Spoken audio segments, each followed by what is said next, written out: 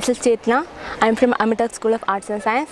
My question to you, ma'am, is during pregnancy, do continuous scanning affect the growth of the baby? Actually, scanning it has come to use for more than 40 years, but there has not been any proven effect of scanning on a fetus, that any harm can happen to the fetus by scannings, but long-term effect on the baby has not been studied.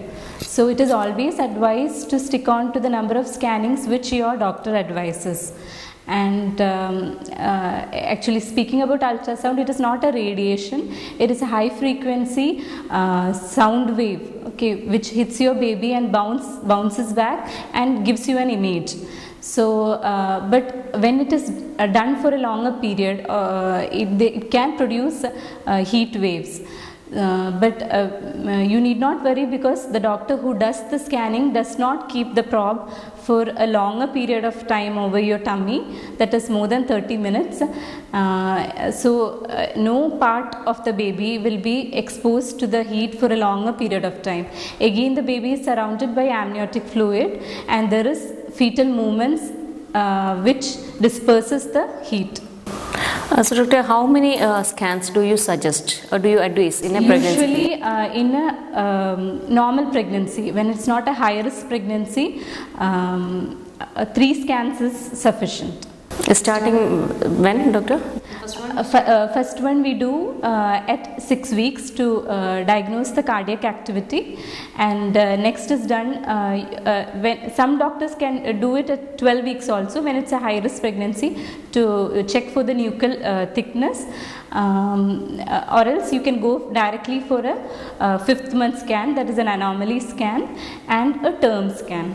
Usually the anomaly scan is done in second trimester. Second trimester. Okay. Okay. So we'll see the next question, doctor.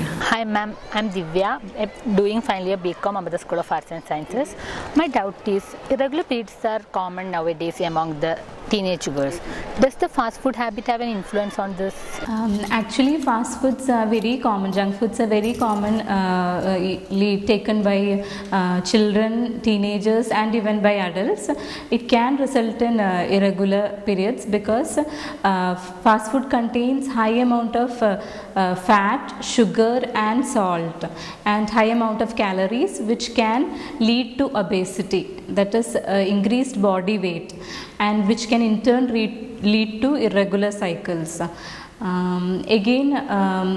This junk foods or fast foods, they do not contain any proper nutrition, so this can also lead to irregular cycles. And nowadays there is a trend of reckless dieting, which can also, among teenagers, which can also lead to irregular cycles. Doctor, when we'll say it as a irregular period or a regular period? A regular period, as I told you, is it occurs every 28 to 30 days, and it lasts for almost 4 to 5 days with a blood loss of an average of 35 ml, and she won't be passing any clots, or she won't be having dysmenorrhea, not pain, dysmenorrhea. Okay, so this is a normal period. Okay, so like and she will be bleeding in the first 2 days. Almost 70% of the blood loss will occur in the first 2 days of her periods. Doctor, what are the usual causes of the irregular periods? Actually, same like I told you, obesity is one of the cause for irregular periods. So such patients, when they are obese, like when their BMI is more, they have to reduce their weight to come to attain their normal cycles.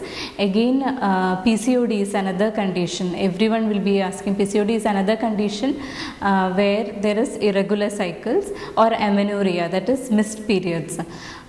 So these are the main. So how do you manage an irregular period? An irregular period, if it is a PCOD, we have to treat the underlying cause like obesity. She has to reduce her weight, and her periods can be regularized by again using oral contraceptive pills for a period of 6 months. And there are surgical methods also by which you can treat polycystic ovary, that is called as ovarian drilling.